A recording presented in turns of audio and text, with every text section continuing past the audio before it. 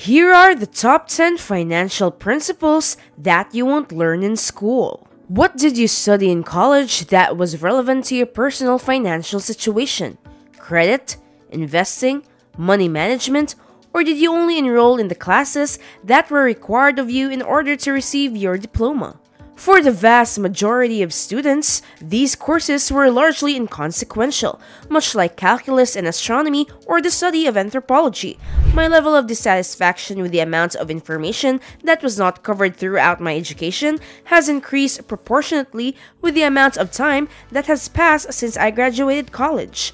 Everyone in the world tells us to get an education and a job and then everything will be fine, but things aren't that straightforward. If you want to be successful in the real world, you need to know a lot more about money than what you will learn in school at any point in your life. Personal finance is the cornerstone upon which every success story is built. Here's a list of the 10 most important rules that everyone should adhere to in order to be ahead of the game with their finances. This will save you the hassle of having to learn from your own mistakes, which can be a stressful and time-consuming process. Grab a piece of paper and a pen because we are going to teach you the 10 most important rules about personal finance that you will never learn in school. Just a quick reminder to hit that subscribe button before we get started. In addition, the notification bell icon which will ensure that you do not miss any of our videos.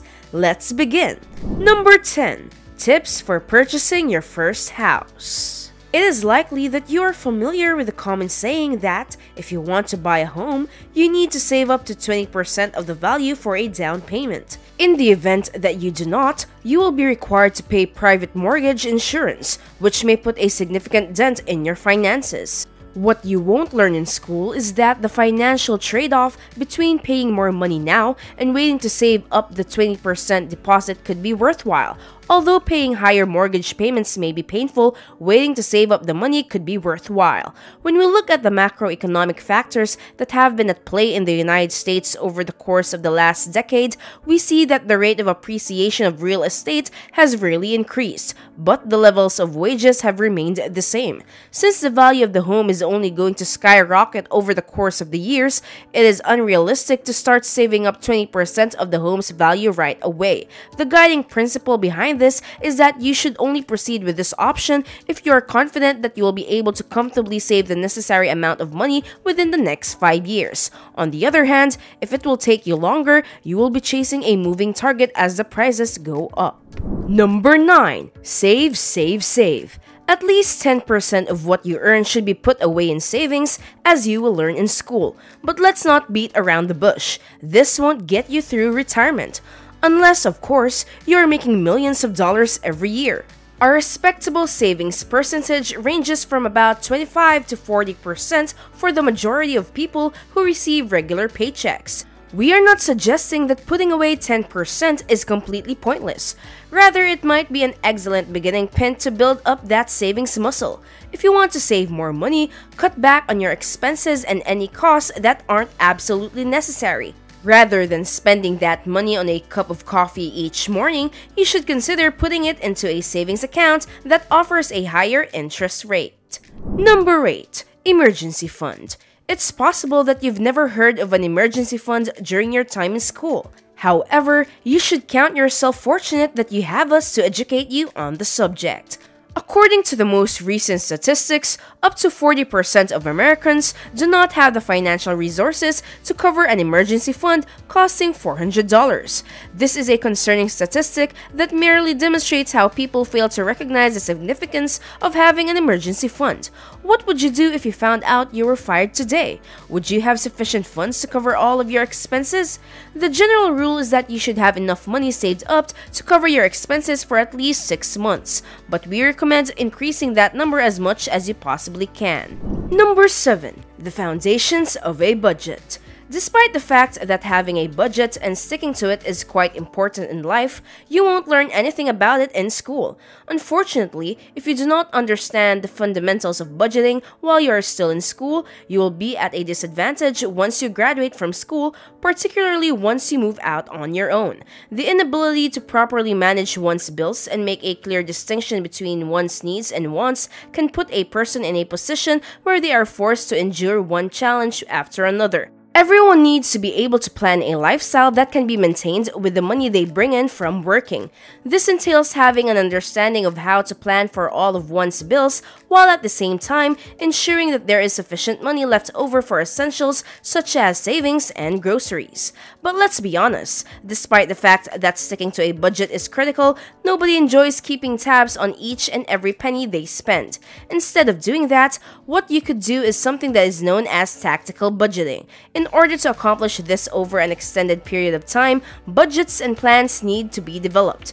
For instance, you could keep track of what you require each month and compile a budget that details your necessities, desires, and the associated costs for the upcoming 3 quarters. Following the creation of the plan, you will be able to divide the amounts into the appropriate accounts so that you do not go over your allotted spending money. Then, if you need to get back on track occasionally, you can consult your list. Number 6. Compound interest. The effectiveness of interest occurring at a compound rate is probably the best kept secret. Time is the one thing that every young person possesses that gives them an advantage over everyone else. When it comes to investing, they have an advantage over others despite the fact that it may take some time before they reach their monetary objectives. All that is required of them is to make use of the potential benefits of compound interest. Young people can amass significant wealth over the course of their lifetimes if they begin early to save a little bit of money in an account that offers a high rate of interest and continue to do so throughout their lives. An excellent illustration of the significance of compound interest is provided below for your perusal. Suppose someone presented you with 2 choices. The first option is a choice between $3,000 and a penny that will increase in value by a factor of 2 every other day. The majority of people, right, would go with the first option. You most likely did as well. If you did the math, however, you would see that the second option would be worth $10 million after only 30 days. If that is not sufficient to convince you to start taking advantage of this incredible opportunity to grow your wealth, then I don't know what will be. Number 5. The ins and outs of credit. The majority of young people, almost immediately after getting their first credit cards, end up using them up to their maximum limits. They then find themselves mired in a lifetime of debt, during which they are compelled to pay off enormous sums of interest, and in some instances, this leads to late payments, which can have a negative impact on their financial situation. The majority of people are unaware of the significance of credit scores and the necessity of continuing to build a positive credit history. However, if schools place a greater emphasis on training students in this life skill, it is likely that they would already be aware of the secrets. The following is information that is necessary. Your credit score is one of the most important aspects of your overall financial health, and it is a primary factor that is responsible for determining your financial standing as an adult. If your credit score is good, it will be much simpler for you to buy a home, get a car, get a loan for your business, and it will also make it much simpler for you to achieve other milestones in the future. The significance of credit is no longer something we can ignore. Everyone needs to be aware of how to properly build their credit and maintain a good score at all times. The following are some helpful hints regarding how to accomplish this goal. First, you need to get a credit card. The vast majority of people are under the impression that getting a credit card is a bad idea. But in reality, having credit cards is an essential part of building your credit score. Permit me to illustrate this point with a story about a friend of mine named Kevin. Just like a lot of other young adults, Kevin put off getting his first credit card for as long as possible after he graduated high school. Doesn't sound like a big problem, right? But when he started looking for a home to buy and a car, he was unable to get any loan approved because he hadn't established a credit statement yet. When you apply for a credit card and use it, the financial institution keeps track of all the transactions you make on the card as well as the interest payments you make. They will assign a score to your name that is based on how productive you have been. When you go to apply for a loan, that score will be used to determine the maximum loan amount you can get and the interest rate you will pay on that loan. 2. You should never be late paying back your debts. If you owe money today, you absolutely must make sure that you pay it today. There is no other way around this. Number 4. Guidelines for insurance policies. If there is anyone who relies on your income for support, you should seriously consider purchasing life insurance. This person could be either your child or your spouse or even your parent. It is advisable to purchase a term policy rather than a life policy because the former provides coverage whenever the latter is required. If, on the other hand, no one financially relies on you, you can cancel the policy and save the money. Obtain insurance coverage for everything, from your car, to your home, to your business, in addition to your life. This includes your health as well as your automobile, home, and other expensive assets. You also have the option of purchasing umbrella insurance, which provides coverage for multiple policies and ensures a discount if purchased from a single insurer. Before deciding on an insurance provider, it is important to shop around for the best deal by comparing premiums and coverage options offered by various providers. Number 3. Taxes. Since taxes are such a broad subject, they are hardly ever covered in classroom instruction. If you want to stay on the right side of the law, it is essential to have a solid understanding of how things operate. Find out how much money you will have after accounting for taxes and calculating the tax rate before you receive your first paycheck or make any sales from your business. This will allow you to better plan for your financial future.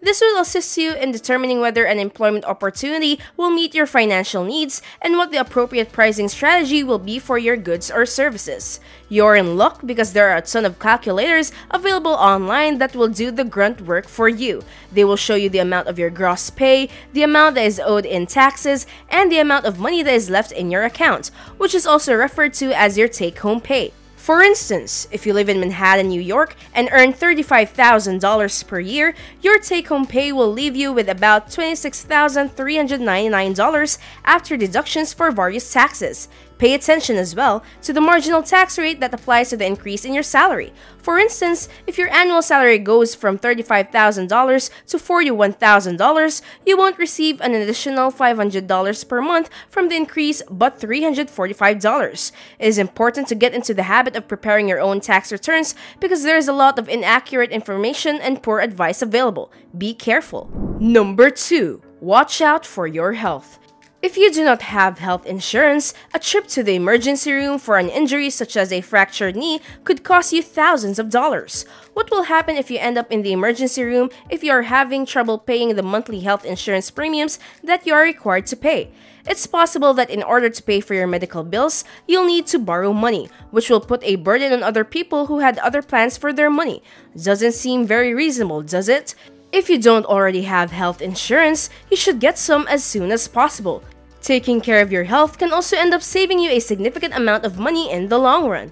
This includes consuming the appropriate foods, sustaining a healthy weight, regularly engaging in physical activity, and avoiding excessive consumption of alcoholic beverages and other addictive substances. Protecting your health now will save you from having regrets in the future. Number 1. Acquiring student loan debt is not an absolute necessity. In spite of the widespread belief that obtaining a college degree necessitates taking out student loans, this is not actually the case. You do not require the former in order to obtain the latter. 85% of recent college graduates are dissatisfied with the substantial amount of money that must be set aside to pay off their educational expenses as soon as they begin working. It is not always necessary to get these loans in order to pursue higher education. There are educational establishments, such as Davidson College in Charlotte, that offer assistance to students so that they do not rack up excessive amounts of debt. Other schools provide an excellent education at a tuition cost that is a fraction of that of private schools. You could also go to school on a part-time basis, work while you're studying, enroll in a school that is less expensive, graduate from high school earlier, or start your academic career at a community college. However, we are not suggesting that everyone should make paying off their student loans their top priority. In certain circumstances, it might be beneficial to do so. If you are on track to begin a career that will provide you with a very high income, then a few $1,000s shouldn't be an obstacle for you. However, you should not make the assumption that having debt is a primary reason for being a college student. There are a lot of routes you can take to accomplish your professional objectives. We hope that you are able to take away some useful information from today's lesson. If you are still on this page, I will assume that you found the video entertaining. If so, please give it a thumbs up and make sure to subscribe to the channel if you haven't done so already. Stay tuned because we regularly upload new finance videos on topics from personal finance to stocks, bonds, and trading.